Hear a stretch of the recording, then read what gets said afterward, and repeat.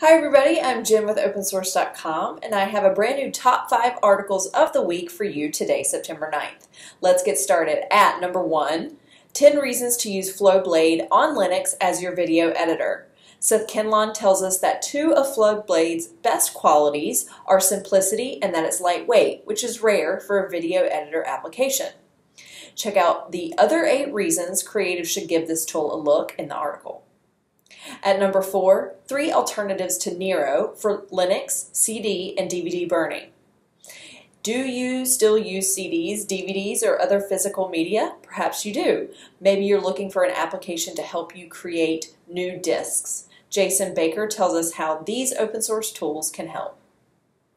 At number 3, how Google created a new kind of open source program office. Many companies have created this open source program office, but Google stands out for its efforts. John Mark Walker explains. At number 2, keeping DOS alive and kicking with open source.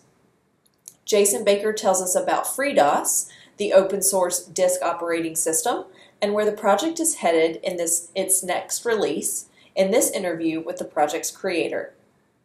And finally, at number 1, look Ma, no hardware. Coding the Raspberry Pi in a web emulator.